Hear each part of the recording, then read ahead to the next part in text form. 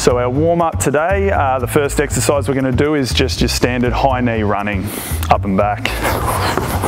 These are the beef principles when we're teaching shooting. That stands for balance, elbow, eyes, and follow through. We can see the elbows pretty under the ball, pretty directly under the ball, maybe slightly out, but that's pretty perfect. We just want to avoid really having kids doing this sort of chicken wing type shooting to start with. So as you can see, it's pretty tough.